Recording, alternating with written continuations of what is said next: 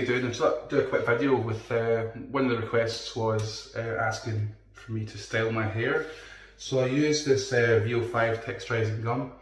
I've used it for ages, to be honest. I used it when I was I had a bit of hair, and then so I just put it in my hair a wee bit, and then just basically chuck it about. Like I say, my style at the moment, I don't really have one because I need a haircut badly, but essentially just chuck it in after my hair's been washed just now, and then right now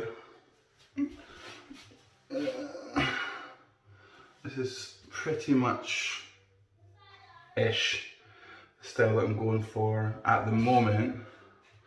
But like I said, the hair's needing a major cut.